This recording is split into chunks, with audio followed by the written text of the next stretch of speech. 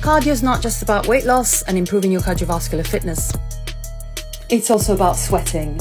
Sweating unclogs your pores. It flushes out toxins and impurities faster than even your kidneys do. It also releases endorphins in the brain that make you feel good. It secretes an antibiotic called dermcidin that attacks any bacteria on the skin. Sweating also boosts your immune system. It purifies the blood and the lymphatic system. It literally fights illnesses, as most bacteria can only live in a very narrow temperature spectrum.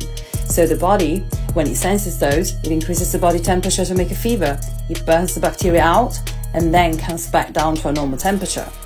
So by making the body sweat on a daily basis through exercise, we make an artificial temporary fever that will burn out the bacteria before they have an opportunity to do much harm. Well, don't forget to shower after you sweat, please.